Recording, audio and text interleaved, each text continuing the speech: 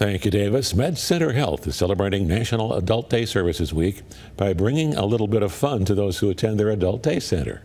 Today, the group was treated to several activities, including carnival games and a private car show, along with special food offerings like street corn and cotton candy.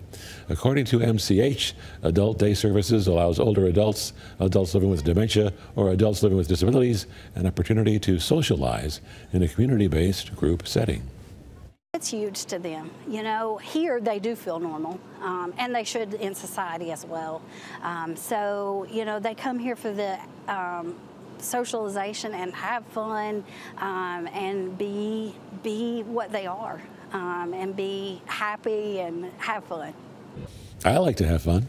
In addition to today's festivities, MedCenter is hosting a concert celebration on Monday at Bowling Green Ballpark. The event is free to all day programs in the Brad region as a further way to celebrate everyone who is a part of this community.